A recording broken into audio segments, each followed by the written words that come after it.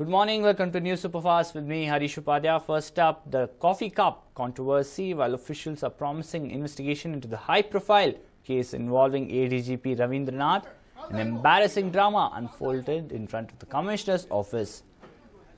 Take a look at this exclusive footage where, in a rather bizarre demand, Ravindranath was seen hounding Police Commissioner Raghavendra Auratkar, courting arrest.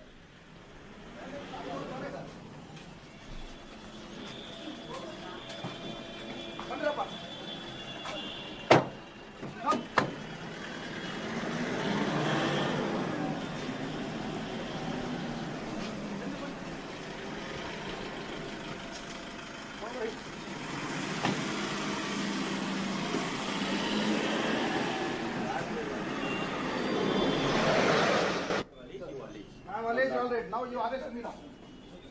He has to arrest. He has to arrest. He cannot arrest. Case is registered. Call the IO. Call the IO. Direct IO. Direct IO to arrest. Direct IO to arrest. Direct IO to arrest.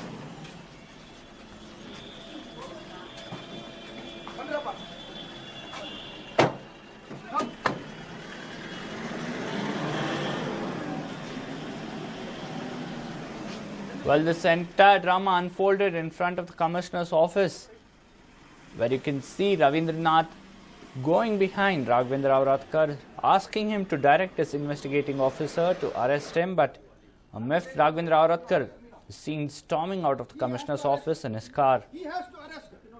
In a late evening development yesterday, there was a high-level meeting called by the Chief Minister after the intervention from the Governor, who sought the Chief Minister to intervene and solve the matter before the public loses faith on the police department. Taking a cue from this, the Chief Minister, who called for a meeting, discussed the entire issue with the Home Minister K.J. George, City in Charge Minister Ramlinga Reddy, and Krishna Baire Gowda and Dinesh Gundurao. Raghavendra Auratkar too was present at the meet. There were initial reports which suggested that the government was contemplating transferring Raghavendra Auratkar as well, but after the meeting, K.J. George came out and clarified that there is no proposal in front of the state government to transfer K.J. George.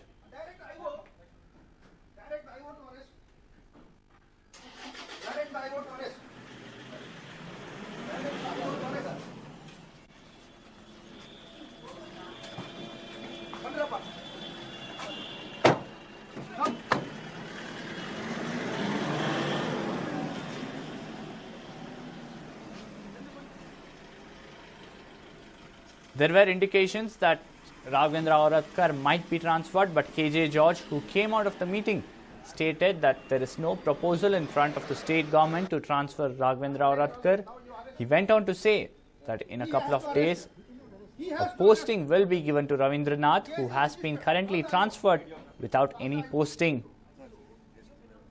In the meanwhile, in the evening, almost simultaneously as the meeting was going on at CM's official residence Krishna, Ravindranath went ahead and filed a complaint at the Kabad Park police station, accusing Raghavendra Auratkar of discriminating against him for being from the scheduled caste.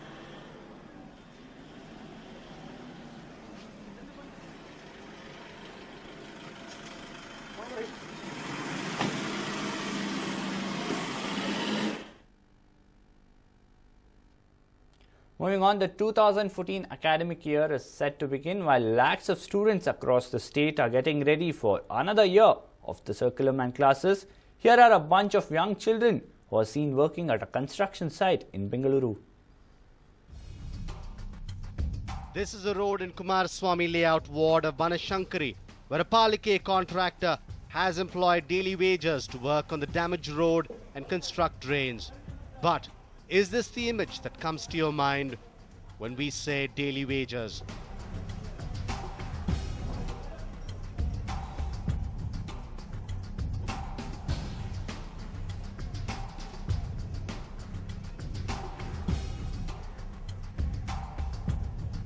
Yes, minors were seen hauling construction material across the site along with the adults. More than 7 kids aged below 14 are spending their days at this construction site instead of getting ready for the academic year ahead. ನಾವು 5-6 ತಿಂಗಳಿಂದನೂ ನೋಡ್ತಾನೆ ಇದೀವಿ, 5-6 ತಿಂಗಳಿಂದನೂ ಹೇಳ್ತಾನೆ ಇದೀವಿ, ಸಣ್ಣ ಹುಡುಗರನ್ನ ಕೆಲಸಕ್ಕೆ ಇಟ್ಕೊಂಡು ನೀವು ಕೆಲಸ ಮಾಡಬೇಡಿ ಅಂತ. ಇಲ್ಲ ಒಂದು ಅಪಾಯನೇ ಆಯಿತು, ಏನೇನ ಆಯಿತು, ನಾನು ಹೇಳ್ತಾನೆ ಇದ್ದೀನಿ, ಅವ್ರು ಯಾರು ಕೇಳ್ತಾನೆ ಇಲ್ಲ. ಏನು ಕರ್ಕೊಂಬಂದಿದ್ದೀರ ನಾವು ಕೇಳ್ತೀವಲ್ಲ, ಆ ಟೈಮಲ್ಲಿ ಒಂದು 5 ನಿಮಿಷ ಇಲ್ಲ ನಾವು ಸುಮ್ಮನೆ ಕರ್ಕೊಂಬಂದಿದ್ದೀವಿ ಅಂತ ಹೇಳ್ತಾರೆ ಅಷ್ಟೇ. ನಾವು ಹೇಳ್ಬಿಟ್ಟು ಆ ಕಡೆ ಹೋಗಿದ ತಕ್ಷಣ ನಮ್ಮ ಮುಂದಗಡೆ ಮಕ್ಕಳನ್ನ ವಾಪಸ್ ಕಳಿಸೋದು, ಮತ್ತೆ ಕರ್ಕೊಂಡು ಕೆಲಸ ಮಾಡೋದು. ಇವ್ರು ಕೇಳ್ತಾರೆ, ಯಾರು ನಿಮಗೆ ಕೆಲಸಕ್ಕೆ ಇಟ್ಕೊಳ್ಳೋಕೆ ಕೇಳಿದ್ರೆ ಇಂಜಿನಿಯರ್, ಅವ್ರನ್ನ ಕೇಳಿದ್ರೆ ಇಲ್ಲ ನಮಗೆ ಗೊತ್ತೇ ಇಲ್ಲ. The complete ignorance on the part of the contractor has left the residents shocked. The daily wages are being paid about 200 rupees for a day's work. The residents allege that this is not the only ward which employs minors for daily wage work. When asked about the kids seen working at his site, here is what the contractor had to say. Sir, ನಾವಿರುವಾಗಂತೂ ಯಾರು ಮಕ್ಕಳು ಕೆಲಸ ಮಾಡ್ತಾ ಇಲ್ಲ. Because ನಾವು ಬೆಳಗ್ಗೆಯಿಂದ ಸಾಯಂಕಾಲ ಅಲ್ಲೇ ನಿಂತಿರ್ತೀವಿ, ನಮ್ಮ ಕಣ್ಣು ಮುಂದೆ ಅಂತೂ ಲೇಬರ್ ಯಾರು ಕೆಲಸ ಮಾಡ್ತಾ ಇಲ್ಲ, ಮಕ್ಕಳು ಯಾರು ಚೈಲ್ಡ್ ಲೇಬರ್ ಯಾರು ಕೆಲಸ ಮಾಡ್ತಾ ಇಲ್ಲ. ಈಗ ರಜೆ ಟೈಮ್ ಅಂತ ಎಲ್ಲ ಊರಿಗೆ ಹೋಗಿದ್ರು, ಅವಾಗ ಬಂದಿದ್ದಾರೆ. ಅವ್ರ ಮಕ್ಕಳಲ್ಲಿ ಇರ್ಬೋದು, ಬಟ್ ಕೆಲಸ ಮಾಡೋಂಗೆ ಅಲ್ದ ಯಾರೂ ಬಂದಿಲ್ಲ ಸರ್. ನಾವಿರುವಾಗಂತೂ ಯಾರು ಕೆಲಸ ಮಾಡಲ್ಲ. ನಾವು ಇಲ್ಲದೇ ಇರೋ ಟೈಮಲ್ಲಿ ಏನೋ ಮಾಡಿದ್ದಾರೆ, ಅದ್ರ ಬಗ್ಗೆ ನೀವು ಹೇಳಿದ್ಮೇಲೆ ಗೊತ್ತಾಗಿದೆ, ನಾವು ಚೆಕ್ ಮಾಡ್ತೀವಿ sir. The contractor claims to be unaware of the kids working at the site, stating that he will look into the matter and take appropriate action. But the residents allege that they have called the contractor and engineers on numerous occasions, questioning them about the same. With the apparent confusion yet to be sorted, speculation of kids working at the BBMP's construction site will continue. Maltesh, News9, Bengaluru. Moving on, the Karnataka Examination Authority is all set to conduct the CET counselling from today, assuring of a smooth process. It claims to be all prepared this time round. Here's a report. The much-awaited CET counselling process for this academic year will start shortly.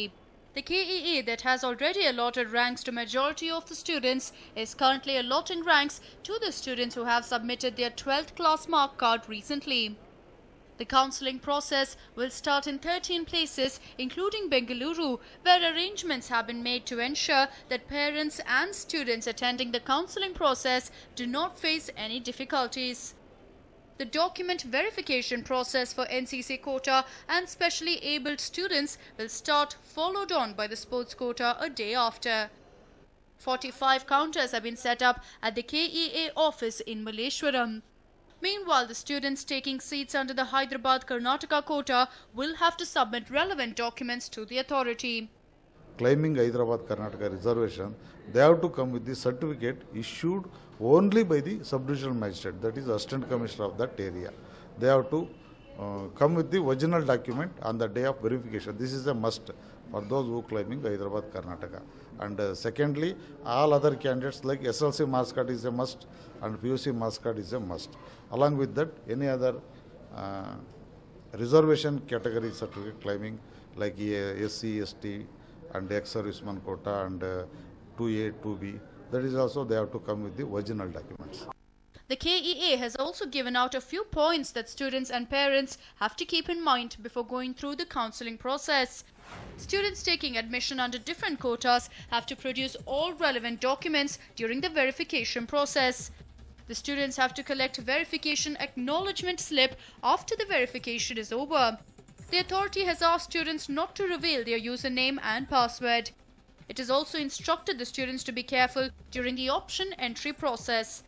They have also requested all the students to go through the brochure given by KEA.